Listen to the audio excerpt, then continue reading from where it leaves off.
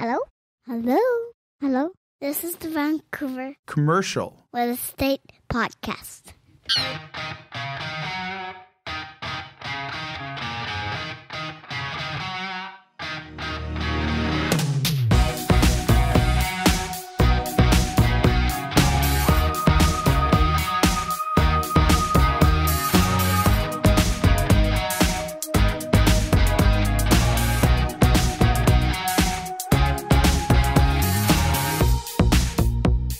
And welcome back to the Vancouver Commercial Real Estate Podcast. I'm your host, Cory Wright. And I'm your sometimes host, Matt Scalena. I feel like, Cory, I'm always waiting for the Adam and super energetic, and I feel like we're an NPR or CBC show here. so should we try that again? And welcome back to your Vancouver Commercial Real Estate Podcast. How's that? Sounded good.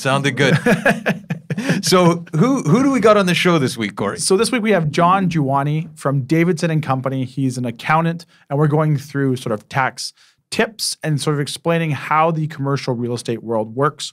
Everything from purchases to how the taxes, and even a way you can actually defer your capital gains when you sell your property. A lot of people don't know that. Yeah, you know what? We've had on our show accountants kind of fairly consistently throughout. And one thing you're always concerned about is listeners feeling like it's boring content. And Totally. it always, they hit it out of the park.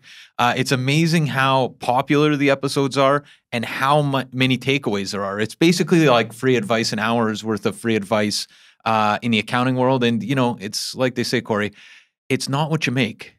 It's what you keep. John's very knowledgeable. He's a very, very, very high-class, astute guy in what he does. So the information and advice he provides is really good. So stay tuned for that. But before we get to the talk with John, Cory, how's the market?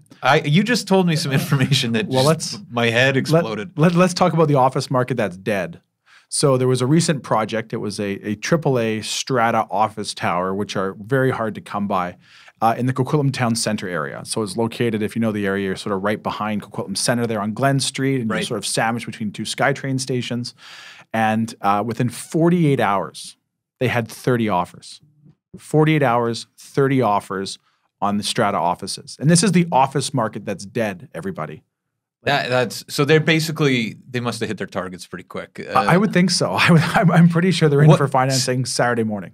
so this is a Cressy project. Yeah. Who's buying there? Well, I think the one thing too is, it's a rare thing to find strata offices to purchase, especially in that area. It doesn't really exist. I think the fact that they're building it to a AAA spec, you're probably going to get your accountants and law firms and medical related businesses and professional services are going to go in there to buy them. And I mean, from a business standpoint, it's hard to find, these things to buy. And when you can buy them for yourself and pay off your own mortgage and be the beneficiary of any capital appreciation on your property, it makes all the sense in the world to buy it versus own it. And that's where one thing too. Versus renting. Versus renting. Yeah. Sorry, buy it versus renting. That's one thing a lot of business owners don't realize is sometimes they don't think they'd qualify. And we encourage business owners that even if you're just interested, reach out to us. We're happy to sort of go through the process and put you in touch with the right people to find out if that's something that you can do. But I think 30 offers in 48 hours is unheard of. Right.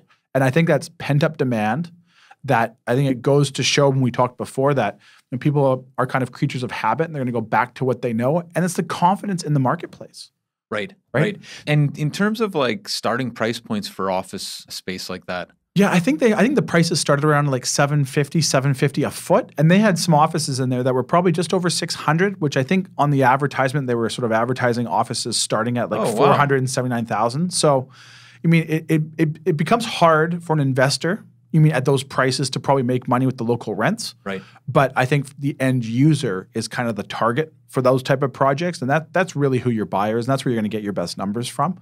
And I know from talking to the listing agents involved, they were just overwhelmed with interest, which is great to hear.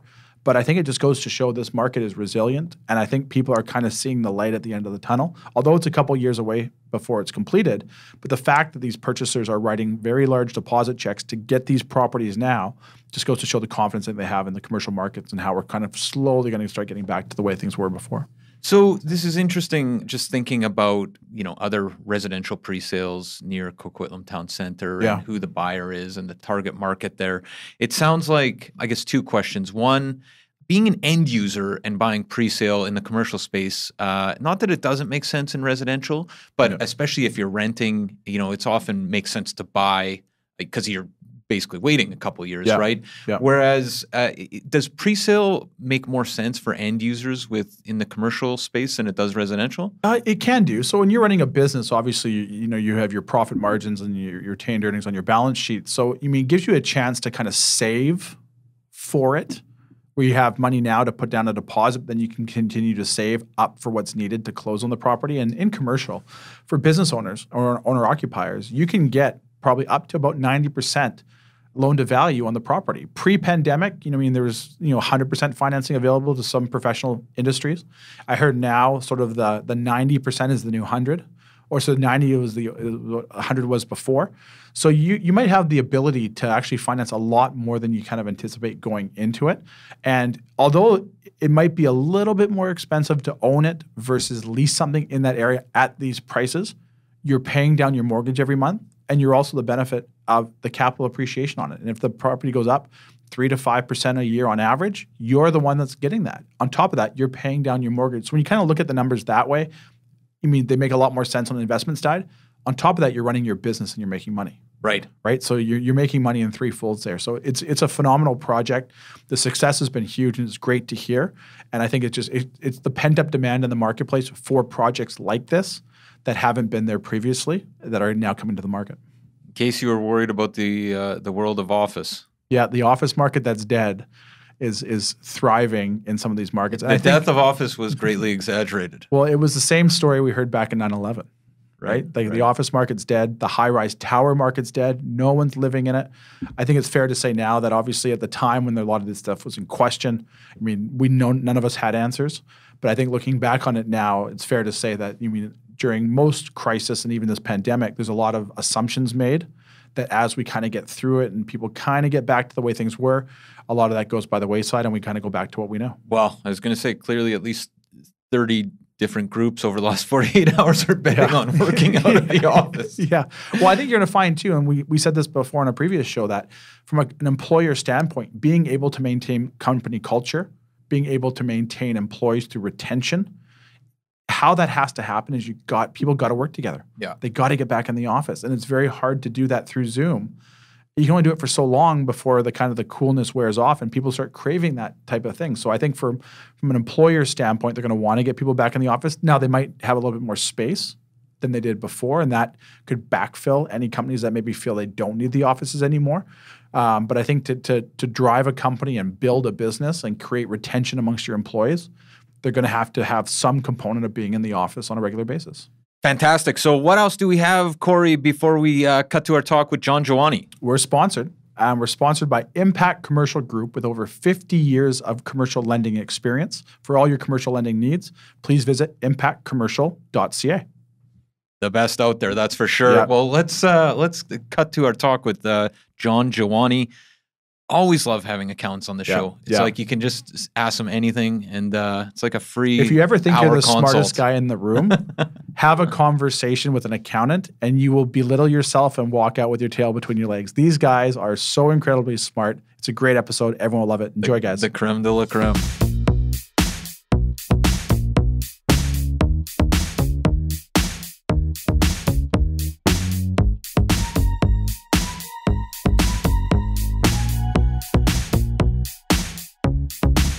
Okay, so we're here with John Juranyi. He is the tax principal at Davidson Company LLP. How you doing, John? I'm doing great. How are you guys doing? Excellent.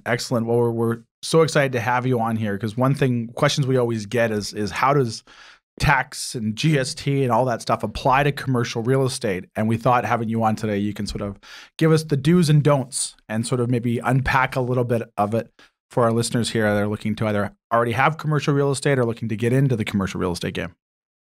Yeah, I'm really excited to be here to shed some light on some of these things. And there's there's definitely lots to go and talk about, and we'll try and get through as much as we can. Maybe before we get into the tax here, John, can you tell our listeners a little bit about yourself?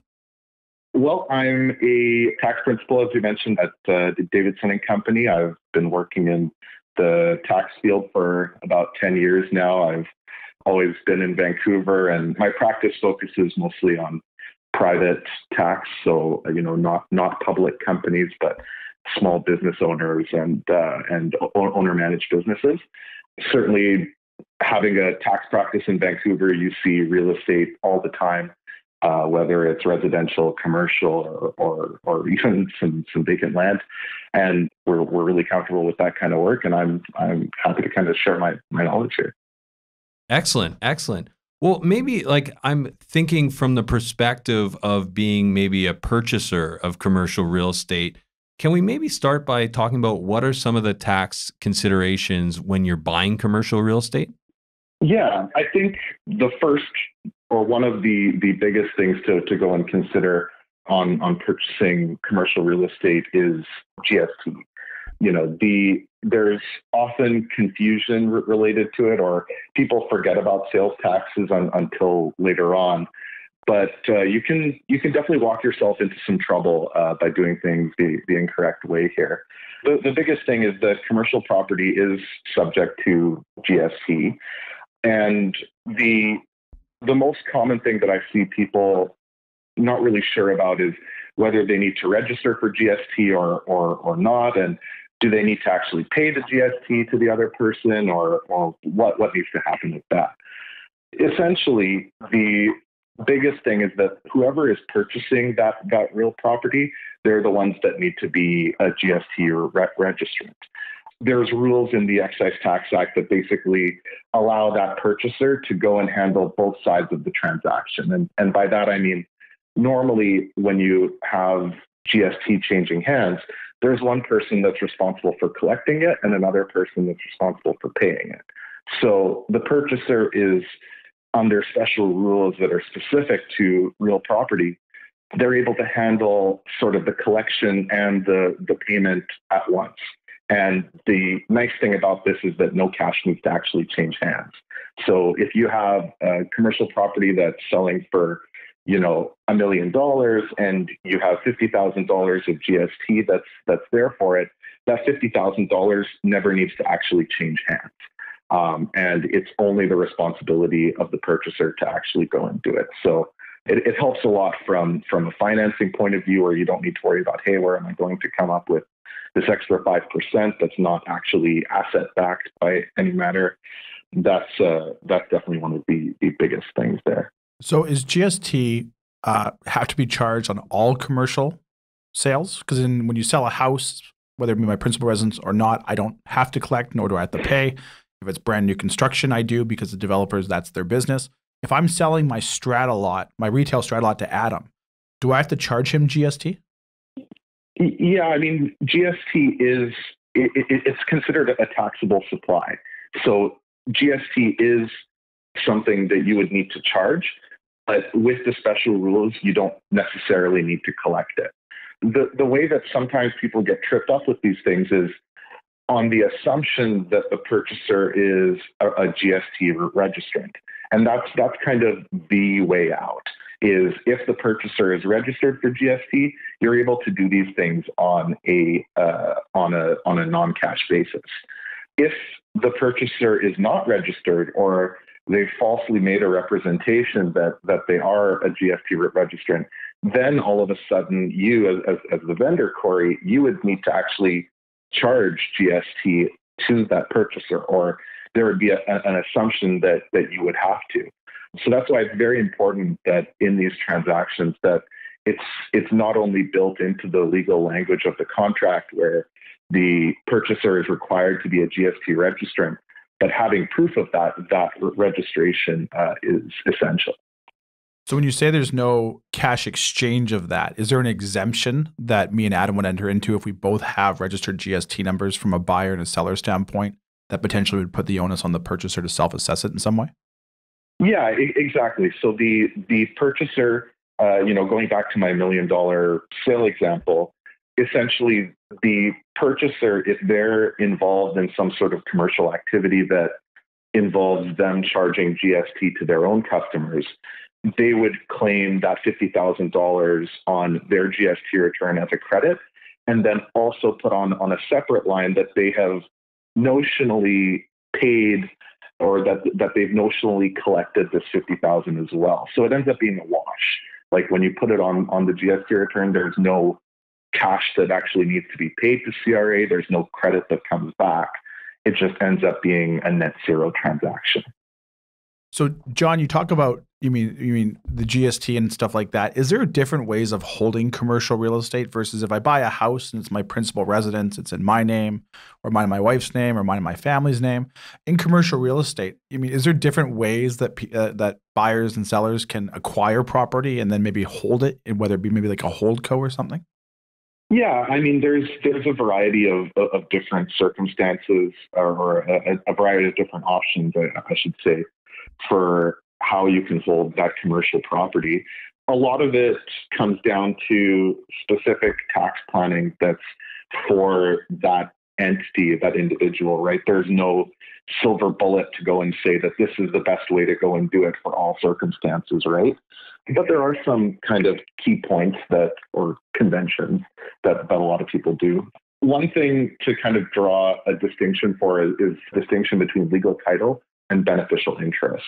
So legal title is just whose name is on the property, and beneficial interest is, who really owns it, if you wanted to go and put it in colloquial way. So the legal title can be assigned to anything. And the important point with this is related to property transfer tax. So what a lot of people will do with commercial property is that they'll incorporate some sort of numbered company or holdco, and that company will have the legal title to that property, and the beneficial interest will reside with something else.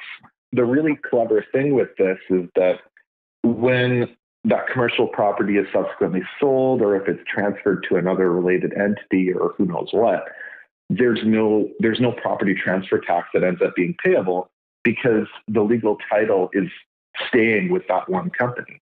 So instead, the shares would end up being sold of that company. Maybe the name gets changed if it's purchased by a different party or who knows what. But you're able to avoid that property transfer tax, which, for Vancouver real estate market, that could be tens, hundreds of thousands of dollars just to go and move things from one corporation to another in the same group. So that could be a huge way to go and save taxes. And it definitely should be the standard for any transaction.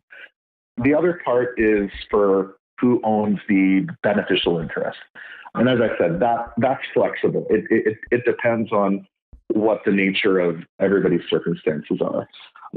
As far as holding it as an individual, I rarely see this for legal purposes, where I'm not a lawyer, so I don't go and claim to know this stuff in great detail. But, if somebody falls and breaks their leg on the commercial property, and if you own it as an individual, I'm pretty sure that they can go after you, right, for your personal assets.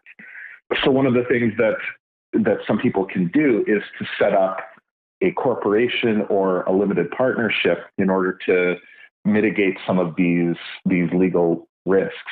So with a corporation, that's definitely one of the simplest ways to go about it. Obviously, you're getting that legal protection, and then you'll have certain corporate tax rates apply depending on what your business is. So if you're operating an operating business, you'll get very favorable rates. If you're just renting it out to third parties, the rates there might vary. And then the other thing with the other option, the limited partnership, I've seen this more commonly for circumstances where there's like a builder and they're trying to get this commercial property financed through more private means rather than through financial institutions. And it's a good way for the builder and then operator of that commercial property to keep control over what's happening, even if they're not necessarily majority financer of the project.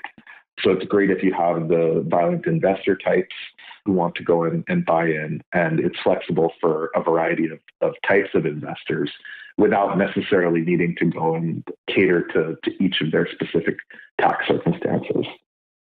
So, John, you talked about various ways of holding, real property. Now, if I'm going to buy commercial real estate, and let's say it's in a hold co, or maybe it's in a registered bear trust, can I buy the shares of that company, or do I have to buy the asset? Is there a way I can buy the shares, and is there a benefit if I buy the shares of the company that holds it? That's correct. If you have just a change in control, there's no property transfer tax, because it's more of a land title office issue, where if you have to actually go and change the owner to a different party with that land title office, that's when you're going to end up with the property transfer tax, right? And that'll be specific to that legal title that I had mentioned previously. So if I buy a building for $10 million and I acquire the shares of the company versus the asset, then there would be no property transfer tax due on the $10 million purchase, because I'm purchasing the shares, not the asset. And you're not triggering anything at land titles, I guess. Correct. The name on the title remains the same. Right. Yeah, I mean, I want to just draw a distinction there, right? So if you're buying the shares of the company that holds the legal title, you're not paying $10 million for that company, right? Correct. You're probably paying $1 or $100 or something nominal for it. The $10 million will go to the company that has the beneficial ownership in that property, and people buying the beneficial ownership, buying the shares or what have you, that won't trigger any sort of property transfer tax. No. The point you're bringing up, though, does bring up one important tax consideration, though, which is increasing the cost basis of the underlying property. So if you're buying those shares for $10 million, you're not getting the tax depreciation. Like, shares are not depreciable assets. There are, some complicated tax machinations that you're able to go and do, where you're essentially able to go and transfer some of that $10 million that you paid for the shares into being cost basis for the underlying real property. And by doing so, you're able to facilitate, future sales and possibly depreciation on that property. Okay, that makes sense. So as long as Justin Trudeau and John Horgan aren't listening to this, then we should be okay. Exactly.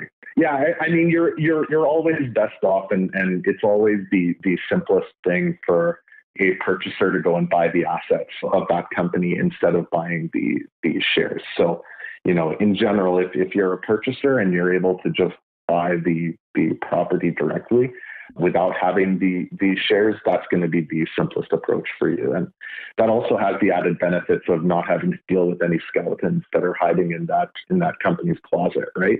If they have outstanding lawsuits that they haven't disclosed, or who knows what, you don't need to be attached to any of that.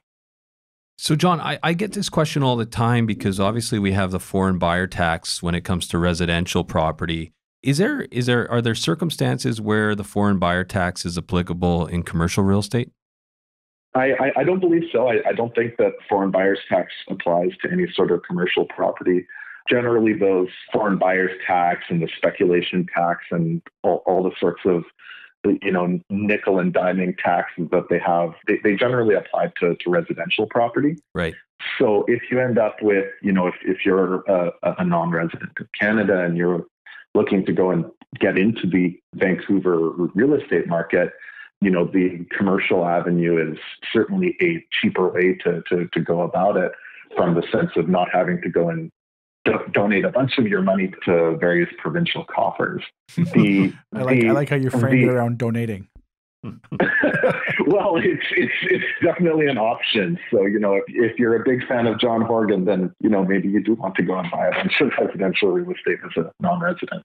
But, there's definitely a bunch of other things to go and consider as a non-resident buying any sort of property. The bigger thing is, once you eventually decide to dispose of that property, there are some pretty significant withholding taxes that end up happening, And there's certain forms that you need to file to go and make sure that, 25 or 50% of the gross proceeds of that commercial real estate aren't held back from you. It's mostly cash flow facilitation. Ultimately, when you file whatever Canadian tax return that you have, you settle up with these amounts regardless of what's withheld. But there's ways of sort of easing the cash flow that comes with that if you file the right forms. And you mentioned earlier about the speculation tax or the spec tax. So if I'm buying something, let's say in Kelowna or Victoria, and I'm buying a residential condo as an investment, I would be subject to a speculation tax in those particular markets. But in commercial, if I were to buy a retail unit in the same markets, I'm exempt from any speculation tax? That's right. Yeah, there's no surtax or special tax or foreign tax or anything like that. That's related to commercial property in the same way that it is for residential. It's not the target of those various proposals. I'm just thinking about how to buy an industrial space and convert it to a bedroom as a secondary residence. That's a hack. Well, if you give me a couple $1,000, I won't tell anyone at the city you buy it and what you're doing with it. Yeah, exactly. We just won't mention whether it's up to code or not. Right. Can we talk a little bit about replacement property rules, John? Yeah. So what a replacement property is essentially if you sell a property or, if your property burns down in a great fire, you're going to be entitled to some proceeds, whether it's from insurance or from the actual sale. So, let's say that you have your commercial property that you bought for $10 million. And since you bought it, it's appreciated to $15 million. And, let's say that you sell it for $15 million. But realistically, you're operating a business, you're going to need to go and transfer that business to some other location. And you need a bigger property because your business has expanded so much. So, you sold this property for $15 million, but you're going to move into a $25 million property. What the replacement property rules do for you is essentially that lift in value from 10 to 15 million, you're able to defer by the purchase of that new property. So essentially what it would look like is the gains, without getting too into the weeds here, whatever the gain that you would otherwise realize on that property, which includes the tax depreciation that you might have taken as well, you're able to sort of roll that into the new property and have a lower cost base on that new property, but you won't have any taxes owing when you actually sell or receive the insurance proceeds from that other property.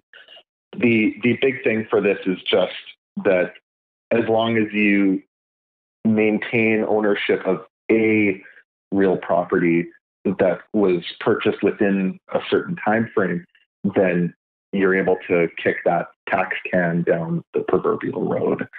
The one difference between these things is whether it's a voluntary or involuntary disposition. So voluntary is when you sell it, and involuntary is when it burns it down in a fire. If it's voluntary, you have one tax year from the year that you sell it in order to actually buy the new property.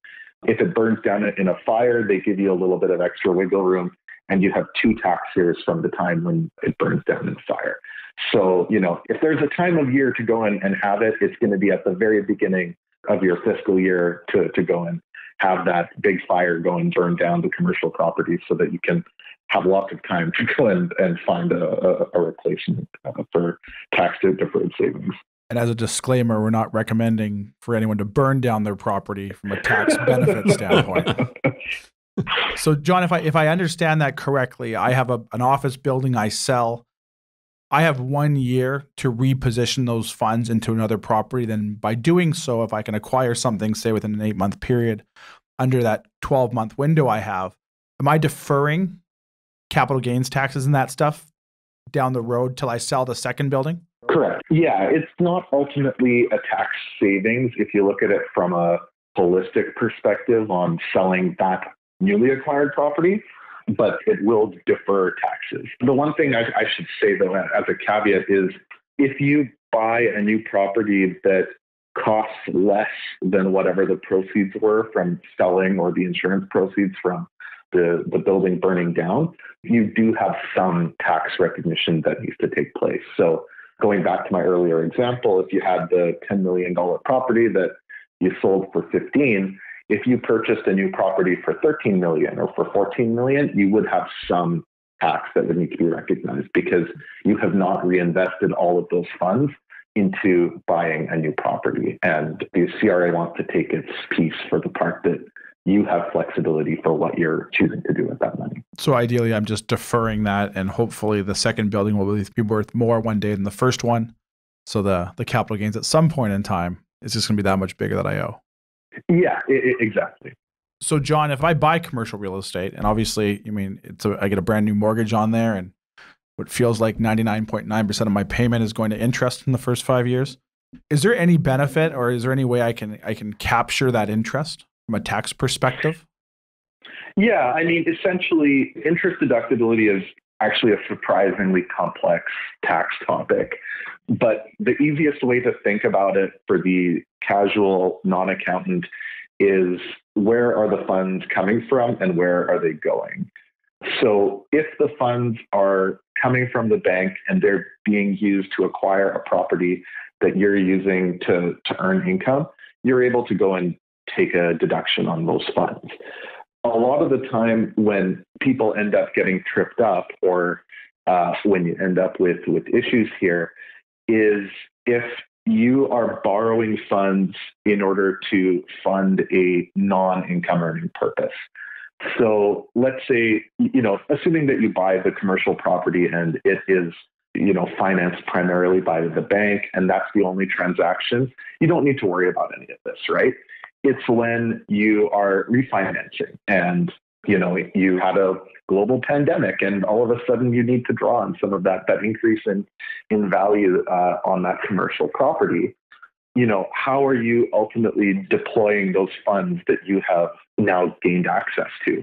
So if you have a mortgage of $8 million, you've renegotiated this mortgage to be $10 million on the property. For that $2 million, what are you doing with it? Are you spending that on expenses of the business? If you are, then you're fine. If you are taking that $2 million and you're pulling it out of your company because you need to fund your personal lifestyle or, whatever other personal obligations that you might have, then technically that extra $2 million that you've drawn from the bank, you're not able to go and get a deduction in that corporation or whatever entity happens to have the mortgage. So it's very important that the way that you're structuring some of these things, that you're paying attention to that flow of funds. There might be other options where, if you do need $2 million, let's say that same company has $3 or $4 million in marketable securities. You might be able to arrange it where you liquidate some of those securities, you draw that money out for the personal purposes, and then you take the mortgage on the property, and instead of pulling that out personally, you're putting it back into securities that you otherwise had and using that to go and earn income. And even though it's a minor point in terms of, where that cash is ultimately coming from, that's what drives the deductibility of that interest. It's very easy from my experience with owner managers, is that their corporation or whatever entities that they have under them, they consider it like their own personal bank account. And it's more taking money out as soon as possible and doing whatever you need with it immediately, rather than thinking about, am I going to be offside on claiming interest? Super interesting. So, John, in thinking about COVID, has it had any kind of impact on how you're doing things, or are there new issues in tax that have come about since the pandemic? Well, I mean, some of the things that are coming up more frequently right now, obviously there's the various government subsidies that are available. And, to the extent that people are able to go and claim them, you certainly should. So, specific to commercial real estate, you're having the Canada Emergency Rent Subsidy, which I believe is effective from late September 2020. and that you're able to get, 75,000 or up to 300,000, depending on what the specific circumstances are, as long as you're able to show that there was a decrease in revenue that related to those properties. And then, there's the Canada Emergency Wage Subsidy if you have employees that are involved in these sorts of things. And, there's a myriad of ways that the federal government has helped out in these sort of circumstances. Some of the things that are more specific to landlords right now is things like free rent and tenant inducements. So if you're offering free rent, it's essentially a nothing for tax purposes, right? You're not actually getting any cash income. You don't actually pay income tax on this free rent that you've given. As the tenant, you haven't actually paid anything for rent. You don't get a deduction for that free rent that was allowed by the landlord. If you as the landlord are offering inducements to your tenant to go and stay as a tenant and keep their lease or what have you, oftentimes these can be treated on a current basis. So you're able to go and take those inducements as an expense immediately, even if that inducement is calculated by something over the entire lease term. The other thing to think about is taxation of reimbursements and these subsidies. So a lot of the subsidies and grants that the Fed has come out with, they're ultimately taxable, right? So if it's offsetting rent or if it's offsetting salaries or things like that, you have to remember that you're not getting the deduction anymore, essentially, for whatever that underlying thing is. Or if you do think about it, that you are getting the deduction like that, you have to think about that grant or subsidy as being taxable separately, like if it was income. So those are definitely some of the key considerations, and making sure that you're setting money aside for what some of those tax consequences are. So John, lastly here, I'm gonna put you on the spot. Is there one tax tip that you could put out there that if I buy commercial real estate, this is one of the benefits and this is why I should buy commercial real estate? Here's I don't want to say insider information, but here's one reason why you want to buy it. Here's a good tax tip for you. I would say that one of the better things about owning commercial real property is, taking advantage of capital gains tax rates, right? And being able to get more favorable tax depreciation in a number of circumstances. If you own residential real property and you're doing that as an investment choice and renting it out versus directly comparing that to the commercial property, there are some circumstances where with the commercial property, you're able to have a faster tax depreciation compared to that residential property. And where with residential property, there can be questions from CRA as far as, are you flipping the house, and is that considered on account of income versus on account of capital? It's very rare for commercial property to have that sort of inquiry. And the difference is essentially if something's on account of income, you're taxed on 100% of that gain. Whereas if it's on account of capital, it's 50%. So you have a bit more security in knowing that your purchase of that commercial property, the lift in value, you'll have that capital gains rate with perhaps fewer questions than what you would if it was some other type of property. Well, you sold me. That's some of the most riveting tax advice I've sat through recently. So that's good stuff. Adam's been sitting here listing all his condos for sale to move the money into industrial now. John, we have the MLG 6-pack, which we're going to ask you 6 lighthearted questions about yourself. Do you have a few minutes to stick around with us? Sure. Okay, so the MLG 6-pack is brought to you by McInnes Law Group. So for all your commercial legal needs, whether it be commercial leasing or commercial closings, call McInnes Law Group, and you can find more about them at mlglaw.ca. All right, John, you ready? I'm ready. Adam, lead us off. What is your favorite movie or TV series? Ooh. Just so you know, if you say Yellowstone, the interview is over right now. My favorite movie, the thing that's jumping to mind right now is The Last Samurai with Tom Cruise. I don't know what it is. It's something about that just fits really well with me. Nice. Good one. Favorite vacation spot assuming the borders reopen here in the near future? Well, kind of, I guess, related to that first question, Japan. I went there for 3 weeks a few years ago, and it was just everything that I wanted it to be and more. And, we have fantastic sushi and Japanese food here in Vancouver, like really world class, but it somehow felt even more special or tasty over there. Where in Japan did you stay? I went a little bit everywhere. I flew into Tokyo, and then I essentially traveled west. So I spent some time in Osaka and in Kyoto. And then I went as far as Fukuoka, which is like on one of the far sides of the country. And, I was zipping back and forth on the bullet train. And right. So that was a pretty great experience. I mean, hour 14 on the bullet train was maybe less exciting than hour 1, but it was pretty good. Yeah. So how does that compare to taking the SkyTrain to King George? I'm going to plead the fifth there for local support. All right, John, this is the big one that leaves everyone lingering every episode. Favorite band, musician, or song?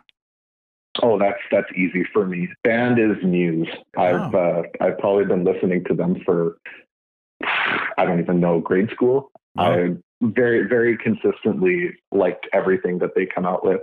Maybe more locally, Matthew Good. I've really liked a lot of the stuff that he's come up with in the last little while. Nice. A quote or words to live by? Oh God. I guess if I had something like that, the closest thing would be if you don't ask for it, you'll never get it. And I profess this to my juniors or people who are starting to get into the CPA profession quite a bit. And, sometimes even as business advice is, nobody's going to go and hand anything out to you. And if you're not brave enough to go and ask for it, then it's unlikely that you're ever going to get it. So true. That's a squeaky wheel quote almost. It reminds me of the Gretzky, you miss all the shots you don't take or whatever. Yeah, I'm paraphrasing. Can't win the lotto if you don't buy a ticket. Yeah, exactly. Yeah, exactly. A book that you'd recommend listeners read? Ooh, when I was in grade 12, I was recommended a book by my English lit teacher, and he actually gave me his copy. A shout out to Mr. Burke. He gave me a book called Gates of Fire, which is sort of a fantasy retelling of the Battle of the Gates of Thermopylae with Sparta and Xerxes and all that sort of stuff. Riveting book. I really, really enjoyed it and would heartily recommend it to anyone who is above legal age. Well, that puts my paint by numbers book I was reading to shame. Lastly, John, a piece of advice you would give our listeners, maybe for first-time people or people looking to enter the commercial real estate ownership side of the business. I mean, this might sound a bit of a self-serving thing, but really get appropriate advice. Don't think that you know everything and go gung-ho into these sorts of matters. There's a lot of complication that exists out there, and having the right advisor to go and guide you through these things, and not trying to go and being penny wise and pound foolish, I suppose, is the best way to explain it. And making sure that you're getting the right advice from all professionals involved, the lawyers, the accountants, the commercial real estate people who are involved too. I think we almost got to change that last question up now, because every single professional that comes on the show gives the same advice: is surround yourself with the right people. And there's a common thread for a reason. It's kind of the most important thing though, right? It's the most important thing. Yeah, absolutely. And if this episode is proof of that, just how complicated the tax outlook can be. I mean, who wants to try and figure that out on their own, right? So very good. John, how can people find out more about you and what you guys are up to at Davidson Company LLP? You can just go onto our website, davidson-co.com, and you can find all of our contact information, and we have a wide variety of people and contacts there to go and help you guys out. Sounds great. Every year I have to do my taxes. I go into Davidson Company, and I'm always lectured about overspending. So they keep me on my toes. Yeah. Well, John, we keep you honest somehow, Cory. Yeah, we can't thank you enough for taking your time. We know you're extremely busy and taking your time to come on today. We really appreciate it, and I'm sure all these listeners will be reaching out to you very, very soon to get some more advice on how they can acquire and potentially properly protect themselves through tax planning. Perfect. Great. Thanks so much, John. Take care.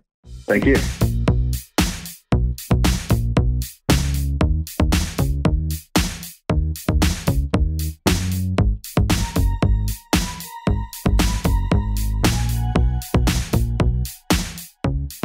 And there you have it, folks. Our interview with John Juranyi from Davidson Company. I felt stupid in the interview. I feel more stupid now. Oh, come on. You sell yourself short. Fine. I feel really stupid then. No, that was a great conversation that you and Adam had with John Juranyi, man. Learned a lot there, that's for sure. I can't believe Muse. That one question that we ask everyone is the one topic we always talk about after. And I think it gives us a real good insight on people sort of outside of their workplace. Yeah. Like I know, I don't think I've ever posed a question to you, but if I had to say, who's your favorite band? I would probably say the band. The band. The band, yeah. I don't think I've ever heard of the band. Okay, and I've hardly heard of Muse. So there you go. But what else do we have, Cory, before we cut for the day? We got VIP access for the West Shore Business Park, an upcoming project there in Langford, and they can sign up for that through the website at VancouverRealEstatePodcast.com. We'll send them all the information. They're set to go on sale to the public within probably a couple of weeks. I know I've said that You're before. Getting tons of traction on this, so It's I know there's a lot of interest. Incredible. And in that area there too, it's a sub 1% vacancy rate in the greater Victoria area. And I know we're going to have Connor Braid, who's our managing broker of our William Wright commercial Victoria office. He's going to come on in the coming weeks. And he's going to tell us all about that marketplace and the demand that asset class has. It's unbelievable. Right. No, that it's phenomenal. And again, that's VancouverRealEstatePodcast.com. The Livewire is where we have the VIP access. There's no reason you shouldn't be on the Livewire. That's the marriage of the Vancouver Real Estate Podcast and the Vancouver Commercial Real Estate Podcast. Doesn't get any better. It's a beautiful thing. I like to call it the Corona and the Lime. So VancouverRealEstatePodcast.com. And Cory, how can people find out more about what you're doing over at William Wright? People can go to our website at williamwright.ca to find out the latest what's going on. You can sign up for our newsletters there, get all the pre-sale information, get all the new listings and all the stats and data we put out. They can email me at cory@williamwright.ca, or they're always welcome to call our Vancouver office at 604-428-5255. Anything commercially real estate related, we love to talk to you, and we'll put you in touch with a broker in one of our offices around the province to best service your asset. Fantastic. Well, have a great week, guys, and I guess we'll be back next week. Sounds good, guys. Enjoy. Subscribe today.